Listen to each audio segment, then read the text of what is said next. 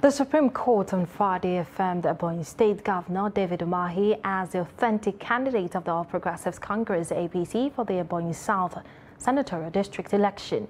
In a unanimous decision, a 5-man panel led by Justice Kudirat Ekekere-Ekun dismissed an appeal filed by an aggrieved aspirant for the senatorial seat, Princess Anne Agom-Eze.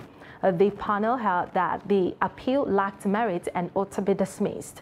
Agom-Eze had approached the court to set aside the concurrent judgments of both the Federal Court and the Court of Appeal in Abuja, which upheld the outcome of the primary election that produced Governor Umahi.